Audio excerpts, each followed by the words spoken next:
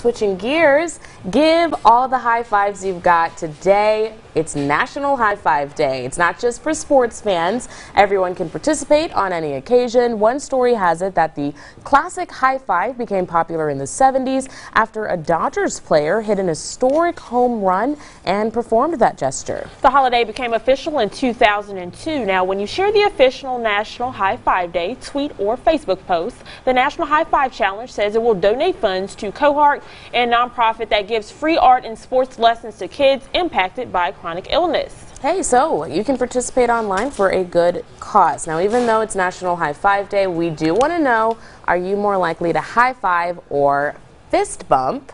Let us know on our Facebook page whether you are team high or team fist bump.